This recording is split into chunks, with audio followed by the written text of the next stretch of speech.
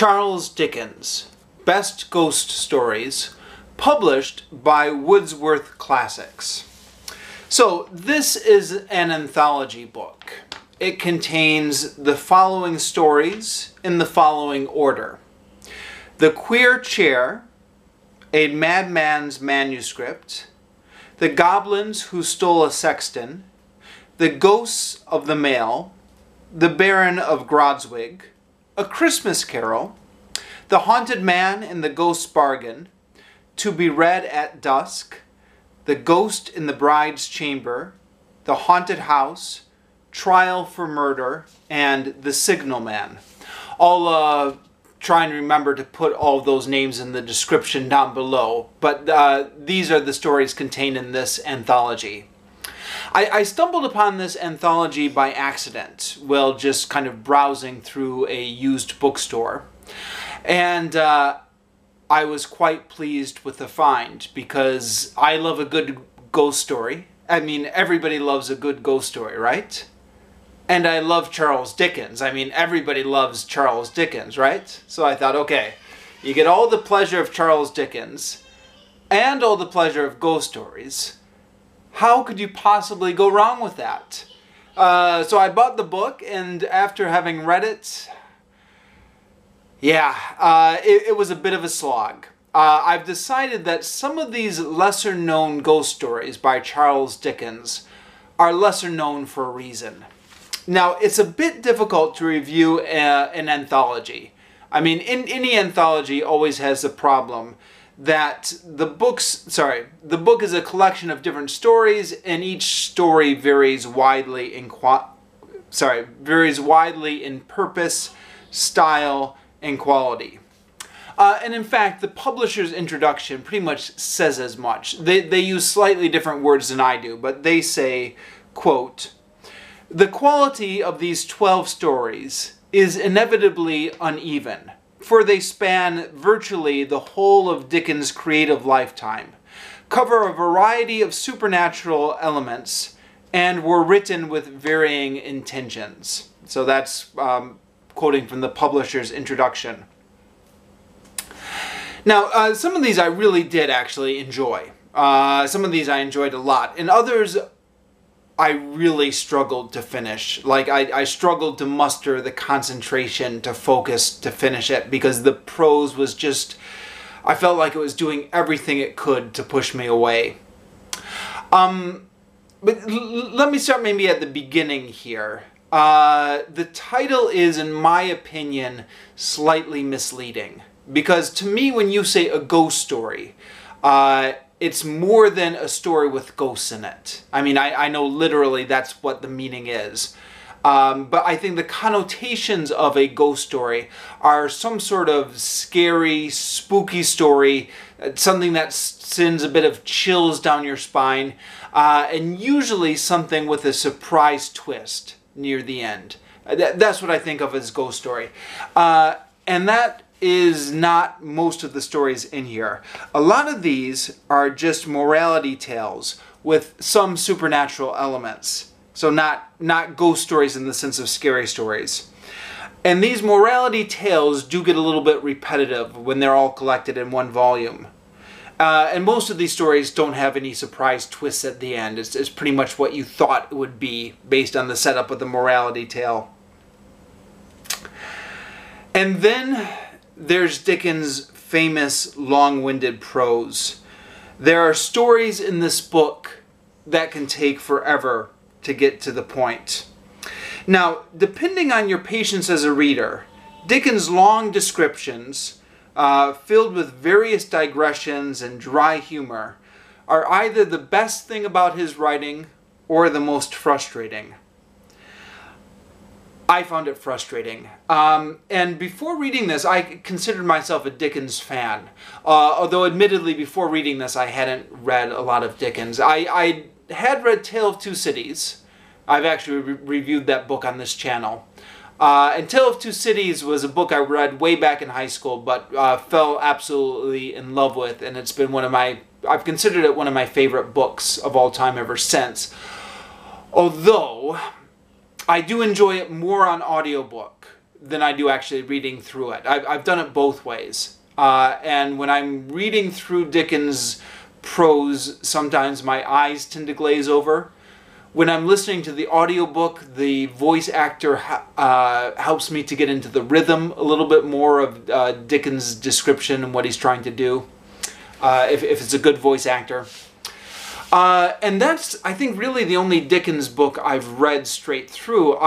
In my youth, I read a lot of like junior classics books that made me familiar with the plot of some of Dickens' more soap opera type novels, like David Copperfield and Oliver Twist. And I quite enjoyed that. So based on the strength of that and my experience with A Tale of Two Cities, I've considered myself a Charles Dickens fan. But yeah, I've got to be honest, after reading through this book, I might have to admit to myself that I don't have the patience to read Dickens. Even back when I was in high school, I did note that his kind of long-winded prose was a little bit tiring. And I wrote that in the high school book report that I wrote on A Tale of Two Cities. And my high school teacher actually wrote in one of her marginal comments, she said, Dickens actually got paid by the word, which is why his prose is so verbose. Now, it turns out, actually, with a little bit of internet research, that my high school teacher was wrong. This is like one of those famous misconceptions or famous urban rumors about Dickens. He didn't actually get paid by the word. And I'll link to a website in the description down below that tries to set the record straight on this. He got paid by the installment. Now, of course, I mean, an installment is made up of words, so it's not a complete falsehood. But he didn't actually, nobody was actually counting his words. He got paid by the installment. Nevertheless, reading through some of these long descriptions that go on for like 2 pages sometimes, it is very easy to see where the rumor got started that he got paid by the word. I mean, like, if I didn't know better, I would totally think he got paid by the word after reading through some of this. I've got a rather extended quotation I picked out from the beginning of one of the books, but it's so long that maybe I'll just save this for the end of the video rather than punish you at the beginning. But let's talk about what I enjoyed. Of the stories in this book, I enjoyed The Queer Chair, The Baron of Grogzwig, A Christmas Carol, To Be Read at Dusk, The Ghost in the Bride's Chamber, and Trial for Murder, and The Signalman. Long-winded descriptions aside, and some of these do have some long-winded descriptions, these were all worth the trouble in my opinion, although for different reasons. The Queer Chair I quite like because of the humor in it, whereas The Ghost in the Bride's Chamber is more of a traditional, chilling ghost story tale. The other stories in this volume I had mixed feelings about, but that's to be expected in an anthology. Some of these are actually excerpts from larger works. So the first 4 stories, The Queer Chair, A Madman's Manuscript, The Goblins Who Stole Sexton, and The Ghost of the Mail, apparently all come from the Pickwick Papers, which is one of those books I've never actually read, although it's one of those classics that I've been meaning to get to someday.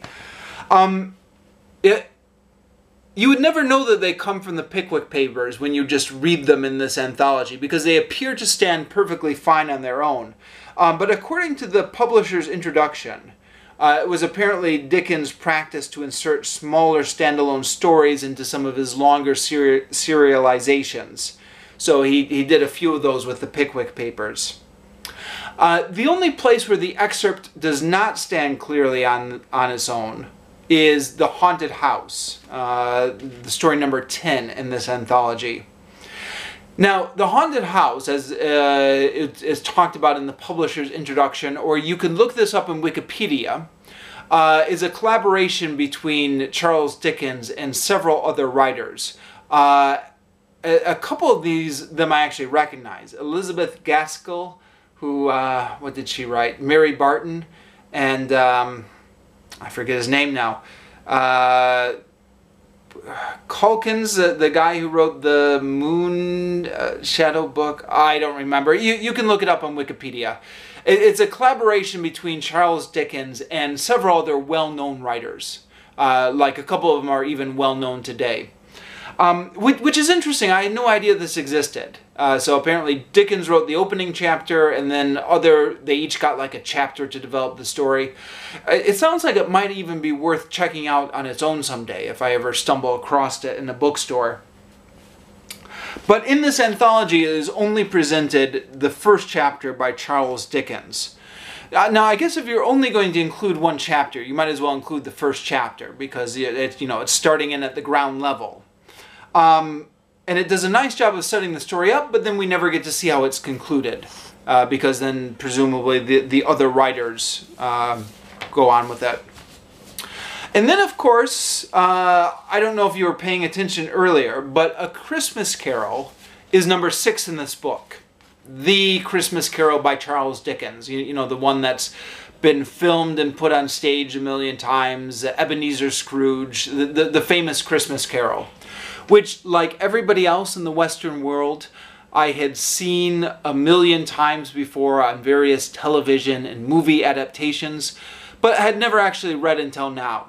So this is included in this anthology, and, you know, I'm assuming that probably most people are familiar with the story of the Christmas Carol, even if they may not have actually read Dickens' original tale, just because it's been filmed so much. I mean, if you think of the Christmas Carol, it does make sense why it would be in an anthology like this, kind of. Because there are ghosts. You know, there's 3 ghosts who come to visit Uncle Scrooge, Ebenezer Scrooge, in the night. Now, it's not like a scary ghost story, but then a lot of the stories in this anthology are not like scary ghost stories, so that's fairly typical. Excuse me. The more I talk, the thirstier I get. I went into this, the Christmas Carol, expecting to not like it. Well, having mixed feelings about it. On the one hand, I guess I did expect it to be fairly good, because it is a classic after all, and it's a very famous classic. On the other hand, I get so cynical about Christmas nowadays. I don't want to talk too much about my thoughts on Christmas, because that's just going to derail this video into a whole nother topic. But I guess just to summarize it briefly, I often feel like the stress of the holidays at Christmas brings about more trouble and stress than it does goodwill to men. I mean, I know it's supposed to be all about peace and goodwill to men, but like, if you've ever been at a shopping mall, or worked at a shopping mall, or worked anything in retail anytime towards Christmas, it seems to bring out a lot of stress, and it seems to bring out the worst in people. But, you know, you go around telling people that you don't like Christmas, and they'll say, oh, wow, you're a Scrooge, right? And I'm like, ugh, I hate Dickens for writing that story. But then I actually read it, and I actually quite enjoyed that story. You know, it's one of these things, it's a classic for a reason. For one thing, I found myself quite sympathetic to Dickens' more liberal politics in this book. Now Dickens was not a leftist by any stretch, and George Orwell has a good essay outlining Dickens' politics, which I'll try to remember to link in the description down below. But Dickens was clearly on the side of the liberal reformers of his day. The publisher's introduction in this edition sums up the theme of the story quite nicely. They say, "The virtues of generosity and goodwill to all mankind, which are traditionally associated with Christmas, are presented as an antidote to the harsh Puritan attitude that prevailed in the world of Victorian trade." So Dickens' message of putting people before profit comes through quite clearly in his writing. When confronted with the doomed ghost of his old business partner, Jacob Marley, who is being punished in the afterlife for his greedy business practices, Scrooge says to him, "But you were always a good man of business, Jacob," faltered Scrooge, who now began to apply this to himself. "Business," cried the ghost, wringing its hands again. "Mankind was my business. The common welfare was my business. Charity, mercy, forbearance, and benevolence were all my business. The dealings of my trade were but a drop of water in the comprehensive ocean of my business."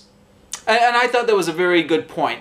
True in Dickens' time and equally true in ours, when maybe we tend to often think of a man's success based on his success as a businessman. At other points, the miserly Scrooge, and this is kind of before his redemption, sounds very much like today's Gingrich-esque conservatives, complaining about the lazy poor people on welfare. There's a part in the beginning of the book when Scrooge is asked to give money to the poor, and Scrooge has the following response. So quoting from the book, the man says, "At this festive season of the year, Mr. Scrooge," said the gentleman, taking up a pen, "it is more than usually desirable that we should make some slight provision for the poor and destitute, who suffer greatly at the present time. Many thousands are in want of common necessaries. Hundreds of thousands are in want of common comfort, sir." "Are there no prisons?" asked Scrooge. "Plenty of prisons," said the gentleman, laying down the pen again.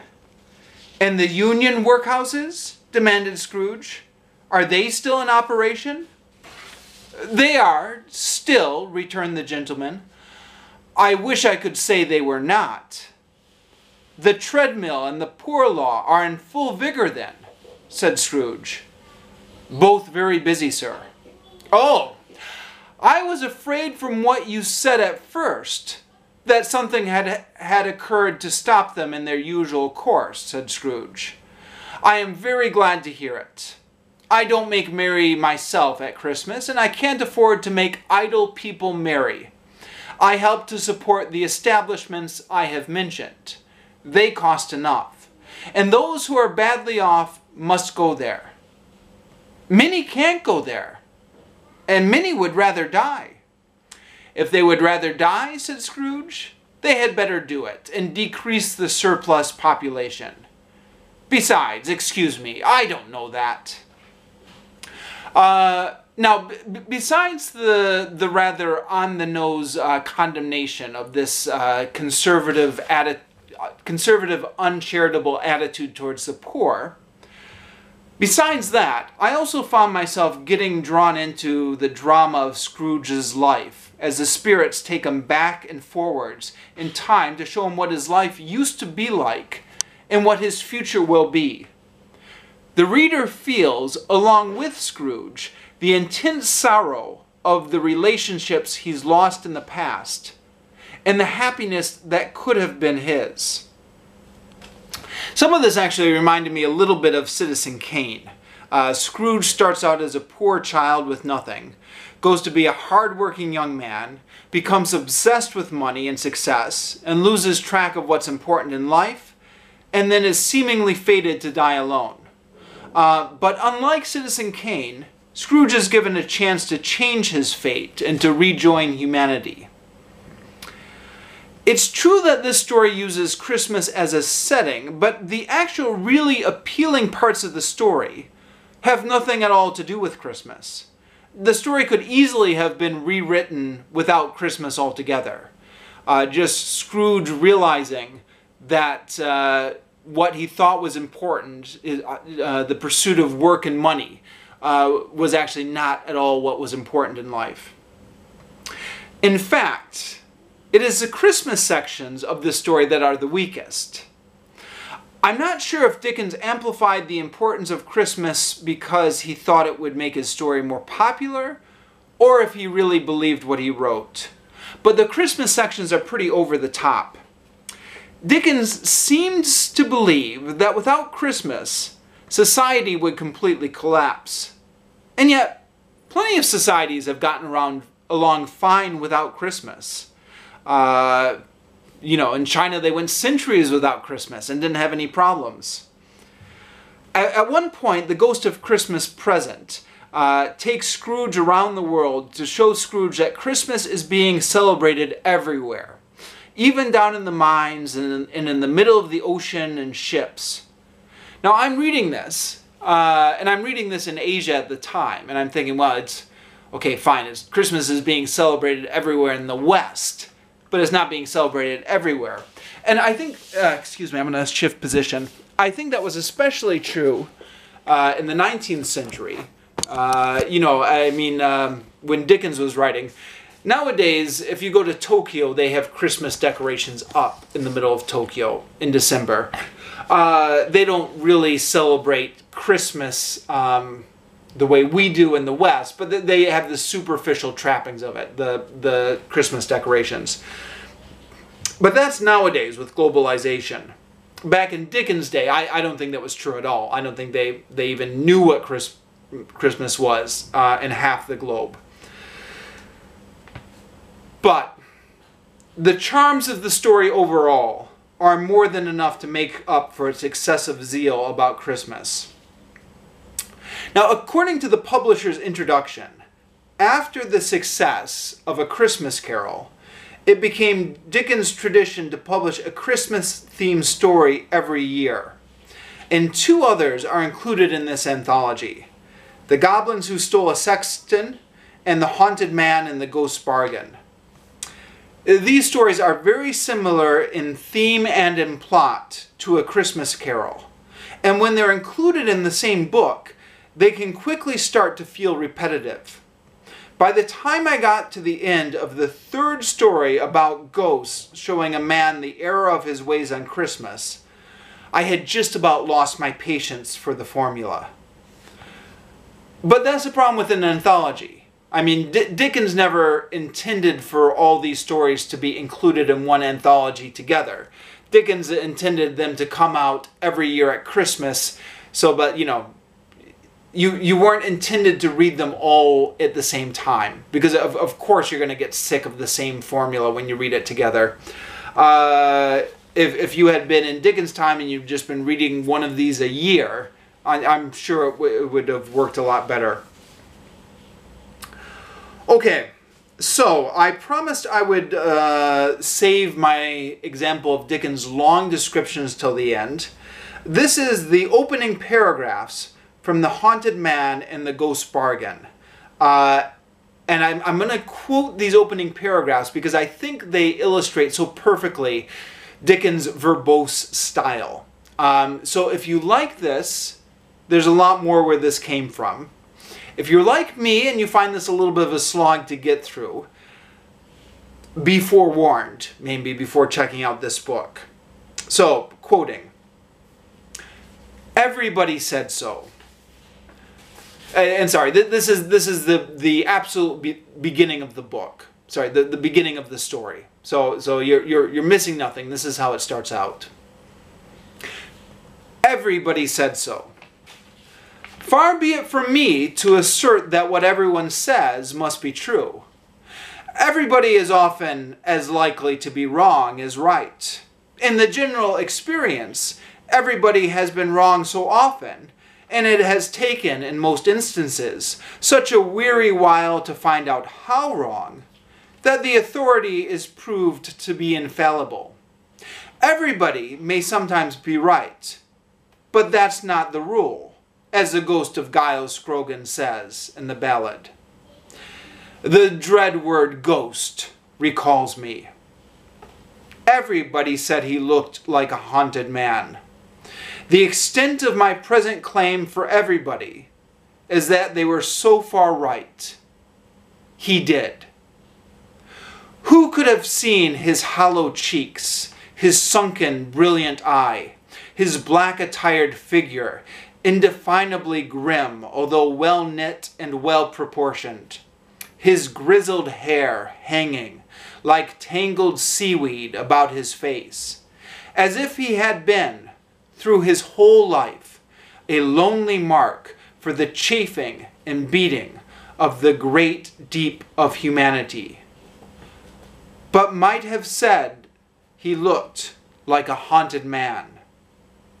Who could have observed his manner, taciturn, thoughtful, gloomy, shadowed by habitual reserve, retiring always, and jocund never, with a distraught air of reverting to bygone places and times, or of listening to some old echoes in his mind, but might have said it was the manner of a haunted man?